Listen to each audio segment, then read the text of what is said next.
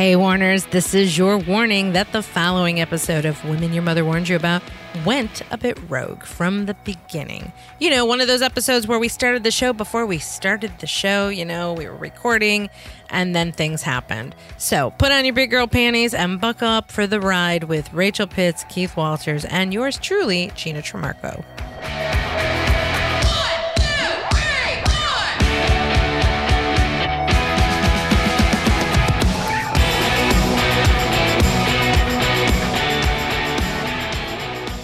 Guess we're as ready as we can be because it's a rogue show, right? So, hey, Warners, welcome to Women Your Mother Warned You About. I'm Gina Trimarco, sales trainer and consultant at Pivot10 Results and founder of Carolina Improv Company.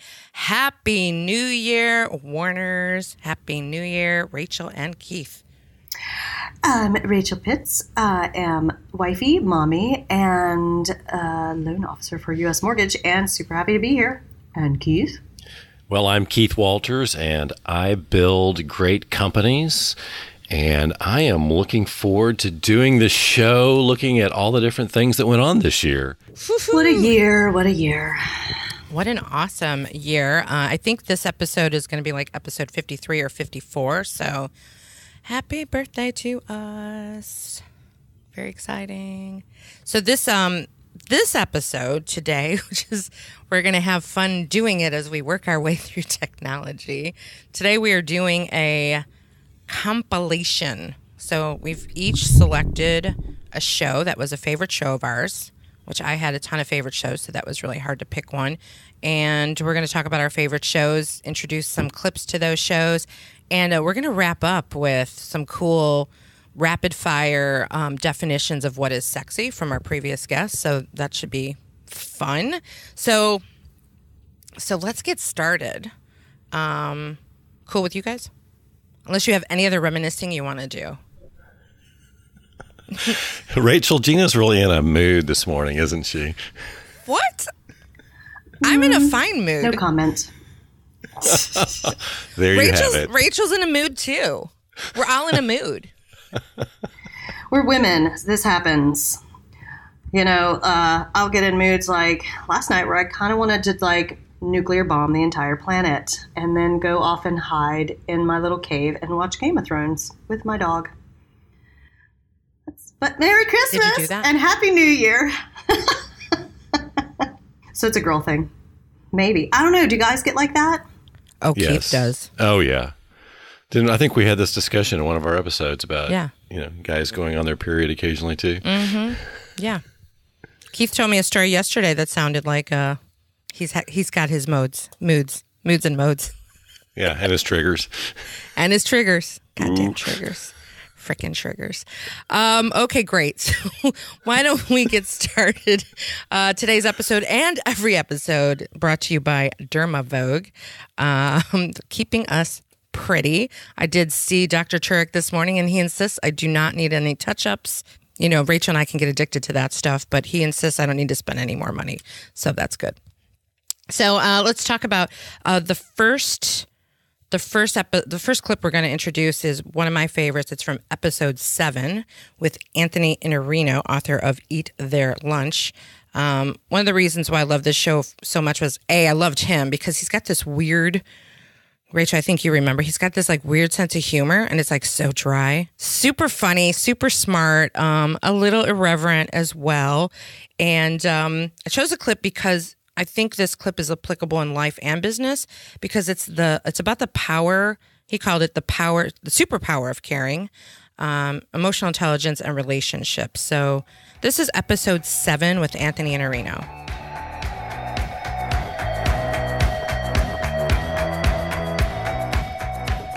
Could you elaborate a little bit on that, on the caring thing? Because we're all touchy-feely here at Women Your Mother Warned You About. Yeah, it's something that I'm more and more being asked to describe for people. And basically what I think has happened is that there's really just two business models left, and they're going in very, very opposite directions.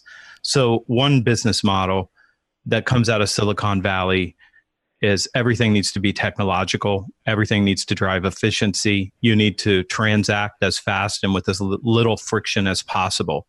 And so you're seeing things like Amazon, and you're seeing people try to recreate that in every single market. How do I get rid of friction? And that's important, and it's an interesting model. And Amazon is brilliant. They're the best at it. Uber's pretty good at it. There's a number of people, and we're trying to do that in just every segment. How do we just transact? But at the same time, that's super transactional. There's also a model that's super relational. And super relational is don't get rid of the friction. Don't worry about efficiency. Worry about high trust, high value, high caring. Actually care deeply about what somebody's trying to do, enough to spend time to understand their needs and invest in that relationship. And what I would tell you, my experience is that when everybody zigs, you should zag. And when everybody's trying to figure out how to take caring out and say, how do we compress everything to shorten it? How do we try to get all of the friction that comes with dealing with human beings out of the system? That's exactly where somebody who can deal with the friction and can apply caring wins. So caring is the superpower now, unless you're transactional. I mean, if you're trying to compete with Amazon, forget everything I just said and try to figure out how to do that, even though they've got a really big head start. I mean, a really big head start. They're destroying whole industries because of what they do. And no one expected this kind of success with that. But if that's not your model, then you have to go the other direction. And I think everybody's getting pulled towards super transactional, when they really should be moving towards super relational. Relationships are still going to matter. Why do you think people get so transactional or so focused on that versus relational?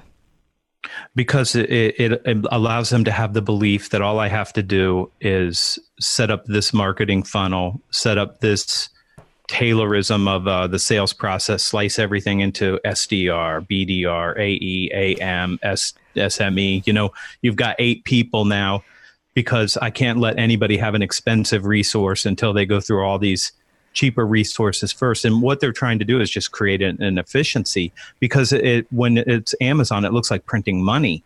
And a lot of the startup companies now are trying to figure out, how do you just print money without having to deal with the customer at some level?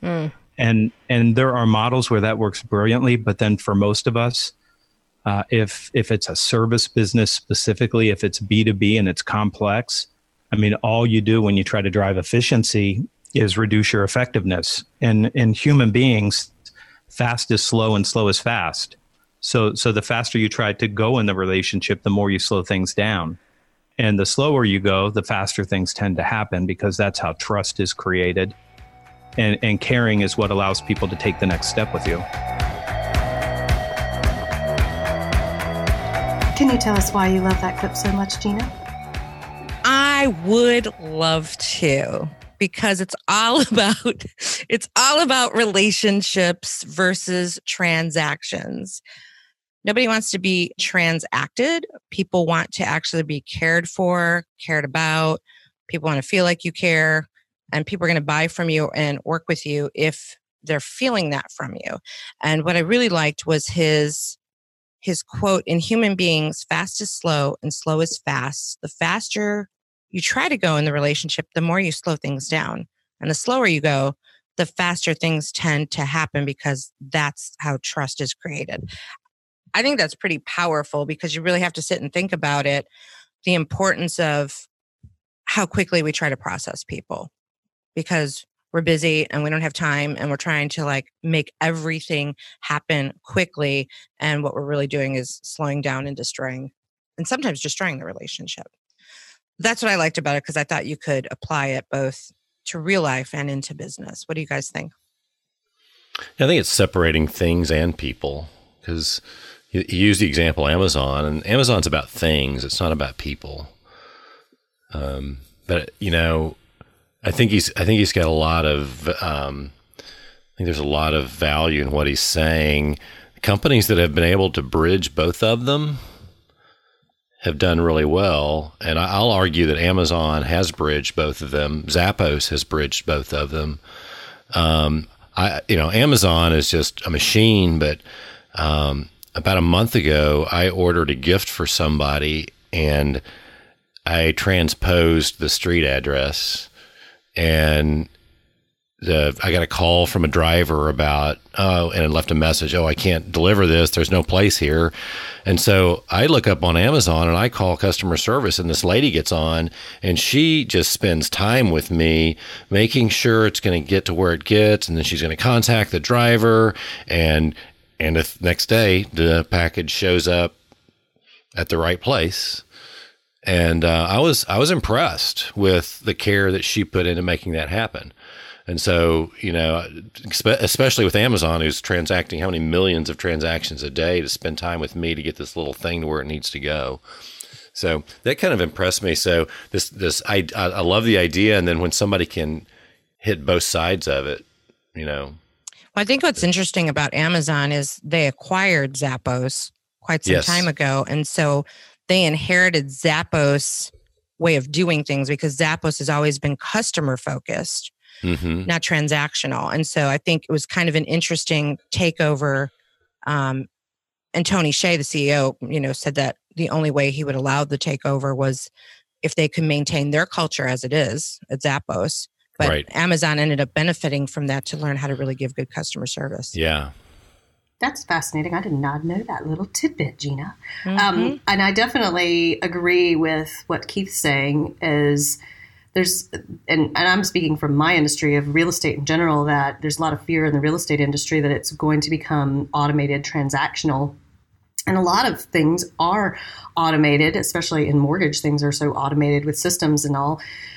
And there's so much human input that is so necessary. I spent hours on the phone yesterday holding people's hands through some things that, the automated system put out, and the numbers terrify them, and something you've got to have that human aspect, the relational aspect of a human being explaining to another human being how things work. And like Keith said, sometimes it's a small detail. The decimal point was put in the wrong place and it screws everything up, or the number was backwards and it sends things to a different place. And only humans with that intuition and emotional intelligence can clear all that stuff up. So definitely thought Anthony was really on point on all of this, with both aspects of transactional and emotional intelligence being so important in all of business.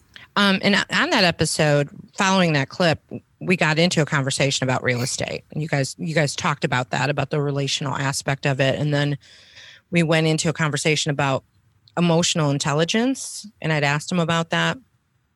And he started talking about empathy versus compassion. And he said something like, empathy is a nice concept, but needs to be matched with an action of compassion, meaning you're willing to do something to help someone. And he gave a great analogy of, walking in someone's shoes, but recognizing that the shoes are 2 sizes too small, and then saying, let's get you some new shoes, right? So it's taking the action. And then he talked about emotional intelligence, IQ, and then MQ, because I'd never heard of MQ. Keith, have you heard of MQ? Yeah. The moral quotient of having values. So you need that to be really high as well in order to develop those relationships. So there was a lot of great stuff in that episode, I thought. Yeah, we talk about moral quotient a little bit when we talk about core values, because for a lot of company, you don't need to put core values like honest, that's table stakes. And so there's a certain moral quotient that's required. I thought that was cool. I learned something new on that show. One of the things also, I said before is product versus people, but now that I think about it, maybe that separation is commodity versus something else. Because I think about some products like artisan products, like an artisan craft beer or craft something, and people, migrate to those a little bit because of the relationship or the care that the crafters put into the product. And it's kind of that similar line of the care and caring for the person. Kind of the customization of it, like training is a lot like that. When you and I had talked about how I'm scaling the business, and it's not about online. It's about creating a customized program for the client. Jennifer Brown had talked about that, and that connects to the client better, because they don't feel like you're just handing them something off the shelf. Rachel, what clip did you choose? I chose episode 20 with Ziglar's son, Tom Ziglar. And I was beside myself with excitement when we got him on the show. I was just I've been a Zig Ziglar fan for so long. And his book, Choose to Win, just has so many wonderful nuggets. So highly recommend everybody grab that. I chose the clip about persistent consistency. And the reason I love this so much is because in my former life, I had a fitness business, and I used to use these kinds of stories with my clients because they're so effective to get people to be consistent. And he talks about this block and a mailbox of how to consistently improve upon what you're trying to achieve. And I just thought it's a great clip, and it's a great way to work on fitness at this time of year, in the new year when everybody's trying to remake themselves, but also in every other aspect of what you're trying to do in terms of goal setting. So let's a little bit of lead in on the clip, and here we go.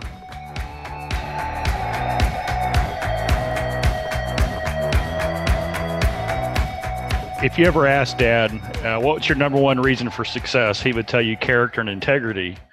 And if you asked him, what's the number two reason, he would say PC.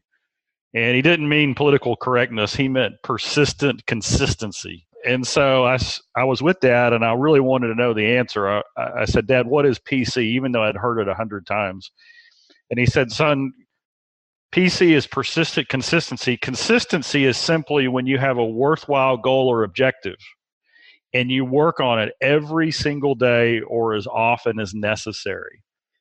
And persistency is while you're working on it, you take it up a notch. You do a little bit extra. You go a little bit further. You add a tweak to it. You do something. And that's really how he built his career. If you look at the cornerstones of his career, it was honesty and integrity, and then it was that PC. And the perfect illustration for that is when Dad talked about losing his weight way back in the 70s. He went to the Cooper Aerobics Center. They checked him out. They said, you can jog. So he gets all the equipment, and the first day he ran a block. And then the second day he ran a block and a mailbox. And then the third day, a block and two mailboxes. And then 3 mailboxes, then around the block, then 2 blocks. And so that's PC. Because he was running, he made a commitment to run at least 5 days a week. But every time he ran, he did a little bit more. He either went faster or he went farther. Now, there's a great sales application for this too. Let's imagine that as part of your routine, you got to make 30 outbound calls a day, whether they're to cold calls or prospects. So the first day, you're going to do that 5 days a week. So you start doing it every day, 30 calls. That's consistency. But the first day you make your calls. The second day, you tweak your intro just a little bit, just to see maybe if you can get a little bit more engagement. The third day, you add a new question. The fourth day, you maybe put in a little story or illustration, and you're constantly getting feedback for what persistency, what elevation can I give to my conversation? And when you do that, you build a career. It works in the service industry, works with your kids. It doesn't matter. It's just a principle that works everywhere.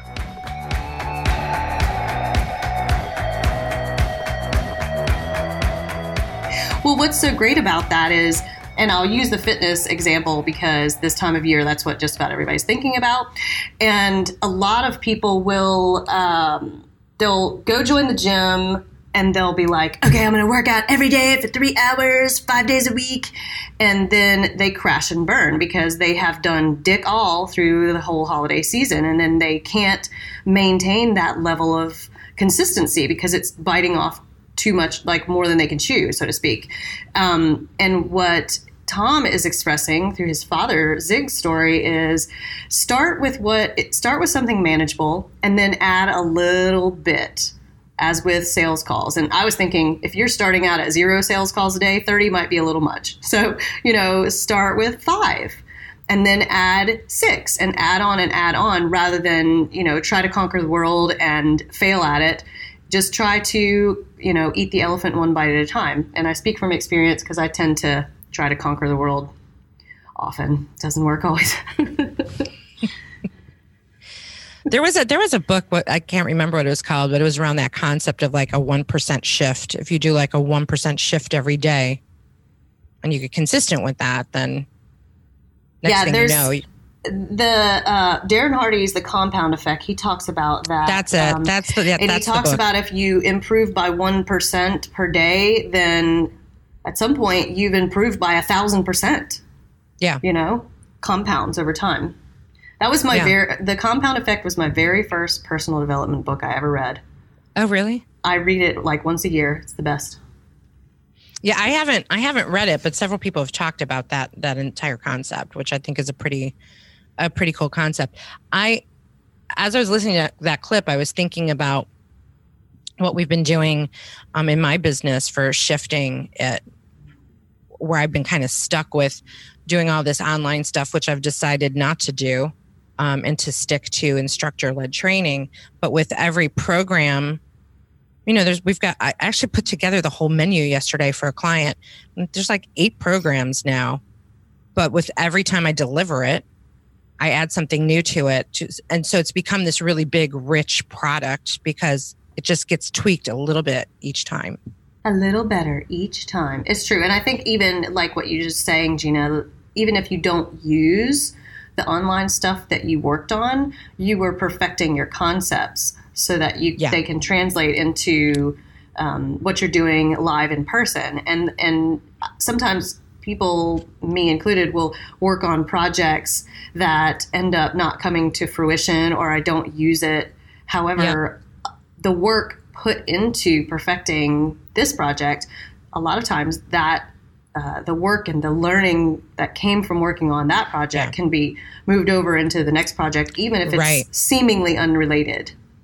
Right. So it's never look at it as a waste of time if it didn't turn into something you were hoping it was going to turn into. Ooh, and that applies to relationships too. A friend of mine, she's getting out of a bad relationship, and we just keep telling her, you know, it's not a waste of your time. You had to go through what you went through to become who you are. Take me, for example. This is my 3rd marriage, and I'm just now getting it right. And I don't see any of my past marriages as a waste of time because I had to learn how to act correctly and sometimes filter what the fucking shit that comes out of my mouth so that I don't ruin this one. And you know what's hard about that is you don't recognize when you're in the middle of that challenge. Yeah. Totally. It's totally. It's easier to see it. It's easier to see it from the back end, but it's not easy to see it when you're in the middle of it. The back end always looks good, really. So, well, most back ends do. Well, thank you, Rachel. Keith, do you have anything to add to this PC? Oh, I love it.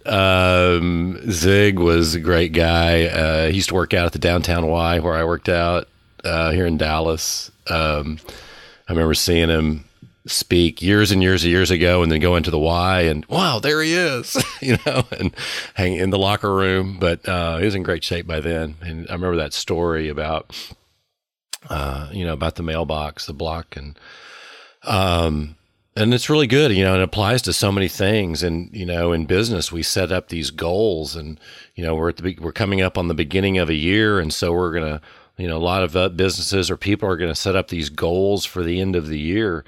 What do they want to accomplish? They're going to be stretchy goals. And I think, Rachel, you pointing out the book about the compound effect, you know, set your goals big, but then back off and allow yourself time to run up to them. Consistent improvement from a very small start goes a lot further than, just trying to jump into and get so much done at once. That whole compound effect, whether it's 1% a day or 1% a week, you know, it just adds up. So I love that. I love that approach. I was having lunch one time with a guy who's the first person to climb, first Canadian to summit Everest, and his name is Jamie Clark. And we were chatting about climbing Everest, and he said he and his team got to base camp, and which is at 14,000 feet, and they're looking at the summit when they see it of Everest, which is 29,000 feet, and it's like, they look at it. That goal is so big. All they do is get back in their tent and go back to sleep. And if they finally figured out how to get to the summit of Everest, and the way they got to the summit of Everest was by coiling the ropes, and kind of goes right to Zig's and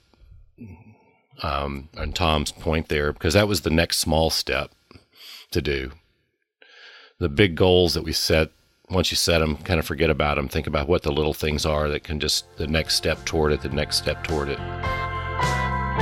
Hey, Warners, this is Gina Trimarco, and if you know Rachel and I, you know how much we love our beauty strategies, especially Dermavogue, where we both go to keep our faces looking younger and healthier. Every time someone says to me, something looks different about your face, I can't help but to tell them that the Dermavogue team, led by Dr. James Turek, has been offering the Greater Myrtle Beach area the best in cosmetic and aesthetic dermatology since 2003. Dermavogue combines expert medical knowledge with cutting-edge technology, bringing their patients the most effective, flawless solutions to any skincare or cosmetic need. Some of the services to consider include Botox, skin peels, facials, BioT, and much more. I personally love and highly recommend their Botox and lip injections for making my face look younger and healthier, and for BioT for improving my energy, sleep, and weight control. At Dermavogue, they gauge you in the process of total body health to ensure your satisfaction with their comprehensive selection of the most up-to-date, non-invasive cosmetic dermatology and spa treatments. If you want to look and feel your best, Dermavogue can help you get there. Schedule your consultation today by calling 843-357-2444 or visit dermavogue.com and tell them that the women your mother warned you about sent you.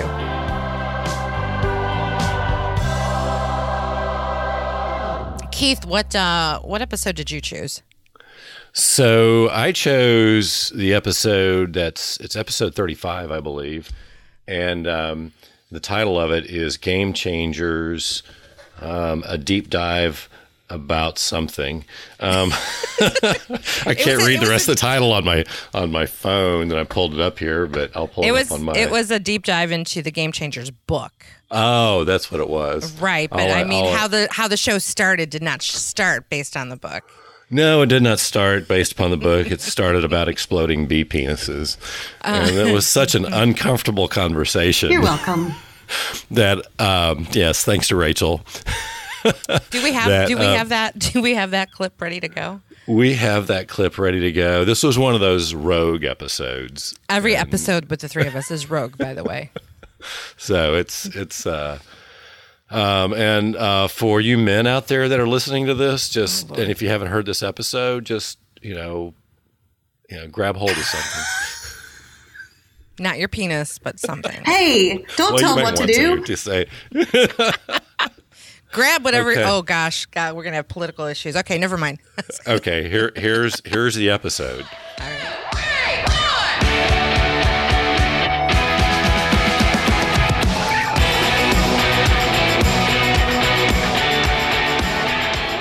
So bees' penises explode. Okay, so the Facebook post I saw was a friend of mine that said when male honeybees mate, their penises explode and they die. And I was like, posted, is this really true? So she sent me a full article on this. So it's like bee porn, really, because the description of this crazy thing, it's, all these bees that go crazy when they find out there's a virgin queen around. So hold on. Let's just get to the good part. Oh, I thought being a virgin was the good part. Oh, not for the queen. Well, she's got like literally upwards of, thousands of male bee drone prospects. Oh, I know how that goes. I feel for her. The male bee, all right, let's just read the whole thing. He has actual claspers on the end of his penis to grip what? Queen, to grip on her. And then he enters, and he's trying desperately to ejaculate into her sting chamber. Wait. Bees ejaculate. Listen up, Gina. As the penis is everted, which it only shows up when he's in heat, the drone becomes paralyzed and does a backflip. You can't make this shit up as he ejaculates. The drone ejaculation is so damn powerful, the semen blast possesses such force that it's actually audible to the human ear. Apparently, it sounds like a pop. This little exchange also explodes the penis entirely, or rather, it ruptures it from the drone's body, allowing it to remain inside the queen's vagina. But fret not. This mating sign, fret not, Keith, and men listening. This mating sign does prevent further penetration from other drones. Oh, it does prevent other penetration from other drones, rather just the prevention of semen loss. There we go. And of course, you can imagine the drone bee dies after that. So, what I guess the moral of the story is, aren't you glad you're not a bee? Is the drone the male? Yeah, the male. So the drone... The queen is... So the drone ejaculates with his claspers and then he dies. After his penis explodes. Well, after the backflip and the penis explodes. I mean, I can handle a backflip, but the penis thing is... Wait. Yeah, that's even worse. I want a man who's going to do a backflip after he ejaculates. Don't they that all? would be funny to well, watch. I think there's some interesting situations in nature where I think the praying mantis, she eats the male after they consummate, is what I think happens. That's correct. So why would a man of that species, what is that, the praying mantis, why would a male praying mantis ever get involved? I think they don't know that's he's that happen. stupid and horny that he's going to do it. Well, it's instinctual, and I think he doesn't realize he's going to die. I don't think they stupid talk about guys that. there don't talk. Yeah, keep it to themselves.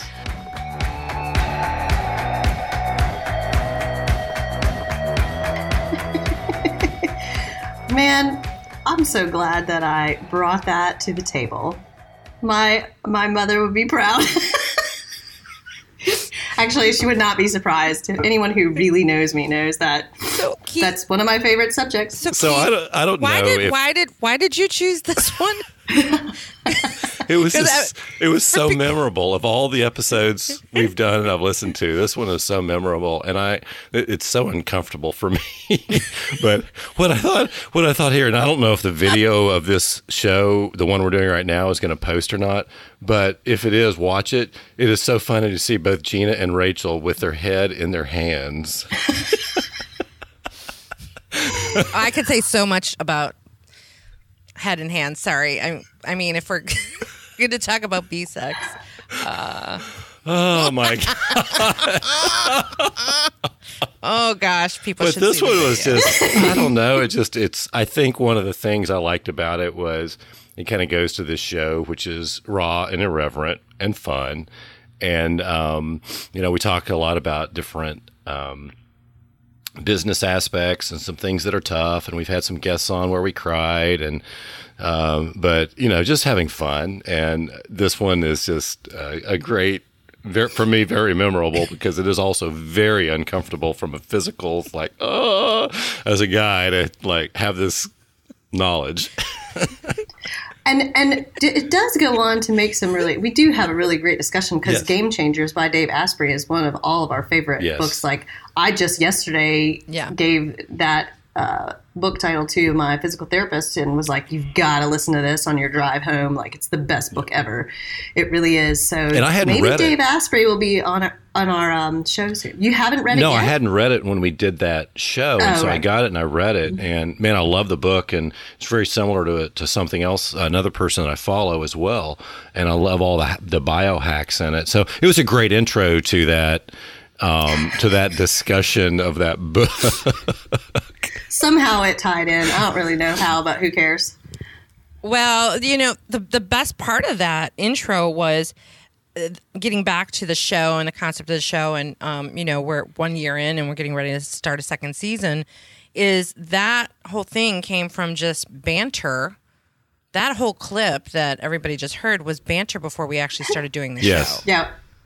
So it was just a conversation that led to Game Changers because it reminded Rachel and I of the things that are discussed in Game Changers. And so that's another great example of creativity, collaboration, creating new stuff together just from like free flowing, which is what a lot of our rogue shows do. I mean, I definitely got a good education about B-sex. But it's also that, you just mentioned the collaboration and just the creativity and collaboration, and that's one of the fun things that happens in business and in life when you can kind of go a little bit off script and just see what happens and allow people to turn loose a little bit, as opposed to some real structured, formal approach where people aren't able to speak their mind.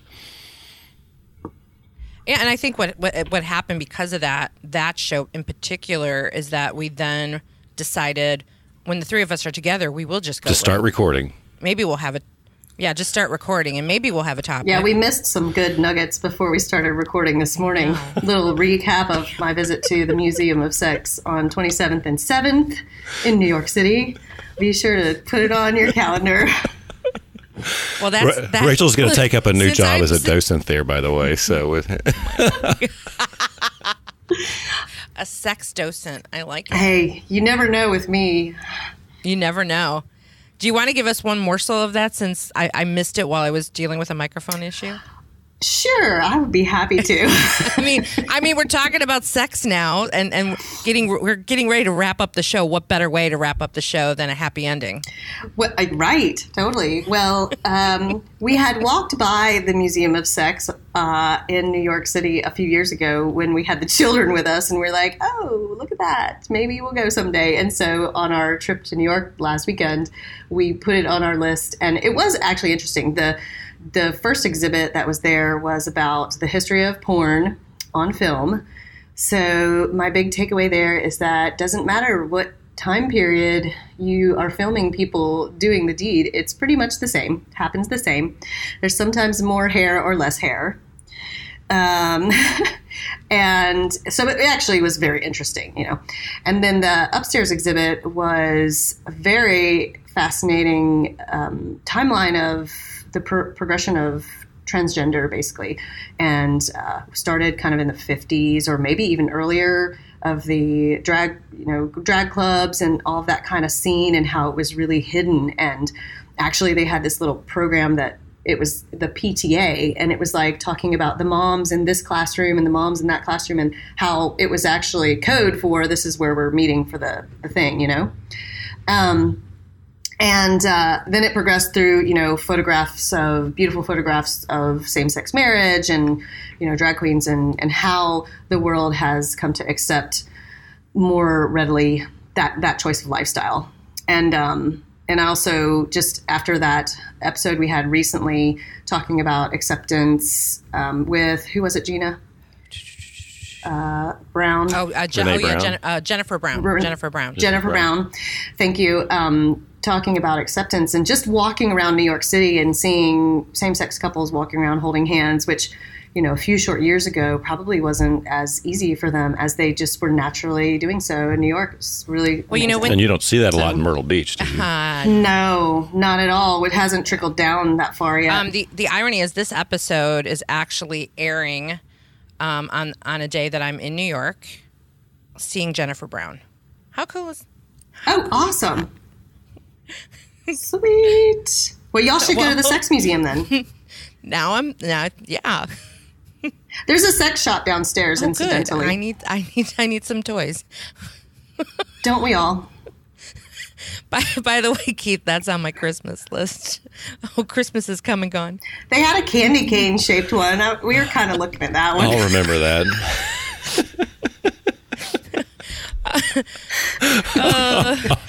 Oh, wow. There's a whole topic. Did we add that to our topic list? What topic can we... Sex shops? Sex shops or candy cane shaped sex toys? Or sex toys in general? Keith is always going to take us there. Check. All right. So... that's what she said. We have...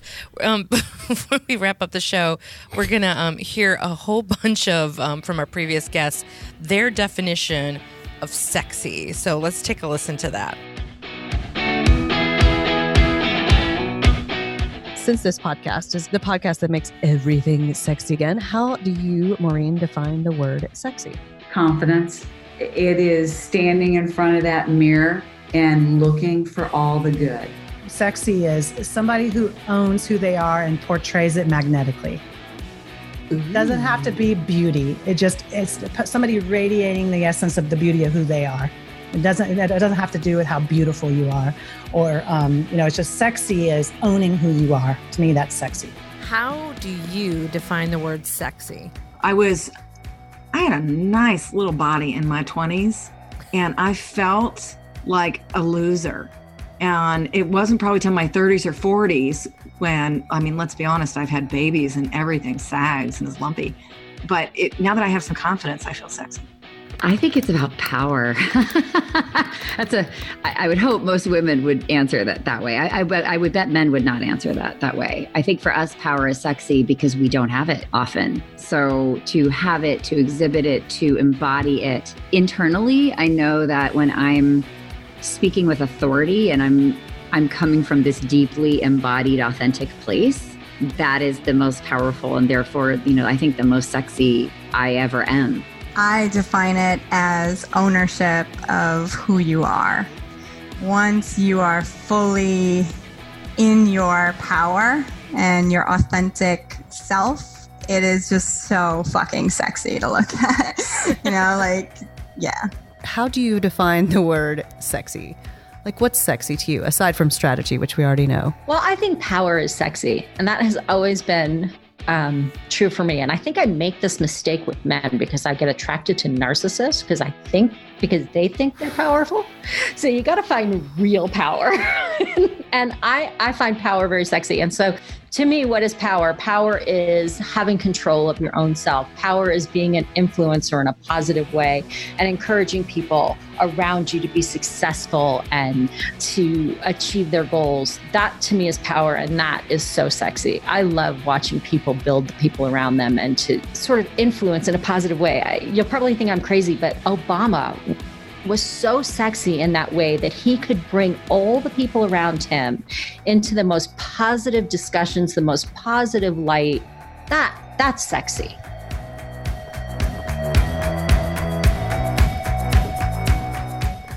All right, those were fun.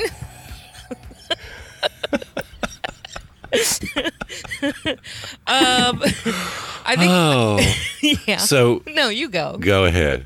No, I was going to say we need to get some rogue podcasts and other podcasts. Yes, scheduled. We're going to first wrap this show up, and then I'll talk about that. Stay with us, Keith. I'm sorry, I'm working ahead here. My compounding is compounding faster. That's why men need women. We keep you on track. Keith, we're getting to the ending. Oh, the ending. I'm not right. really. That's okay. Men usually pay very close attention to the ending. That's actually is a challenge, isn't it? If you can lose that goal orientation, then you can just.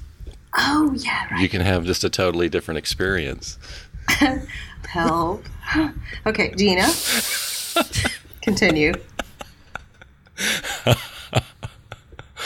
All right, Warners. That was our 2019 wrap-up show, our first season.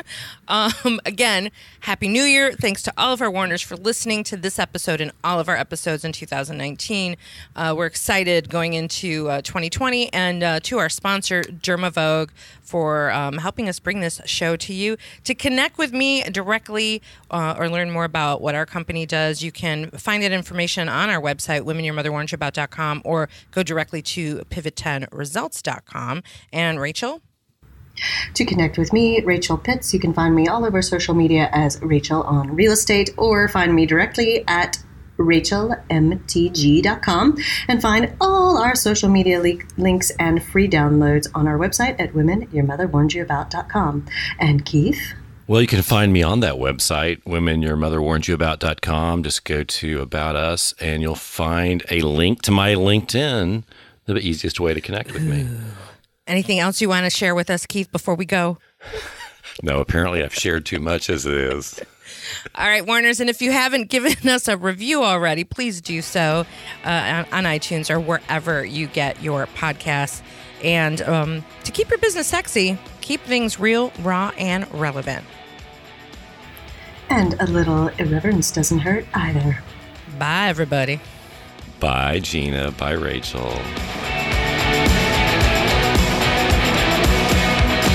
This really will get serious soon. Yeah, it doesn't have to. I don't think anybody wants it to be serious.